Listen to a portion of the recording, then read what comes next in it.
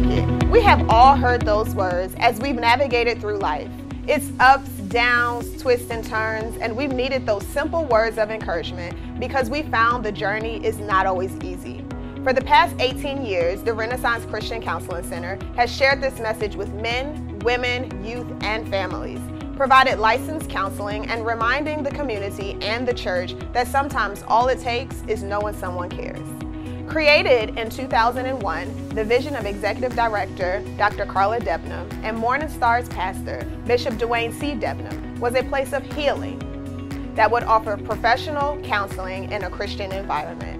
Morning Star's vision, building and rebuilding lives, established the center's foundation. Thousands of persons have benefited from the center's services. There are clients who've received emotional support through grief, addiction, family turmoil, relationship crisis, and unexpected tragedies.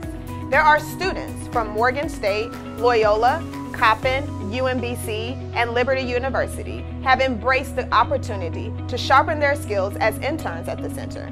Our benefactors have also been our staff, passionate counselors, therapists, and administrative staff who have spoke life into individuals and situations that could have stalled and even stopped an individual's progress. We have celebrated and maintained crucial partnerships with area Head Start programs, Johns Hopkins, churches and group homes, and have operated grant programs focused on strengthening families, life skills, and domestic violence training.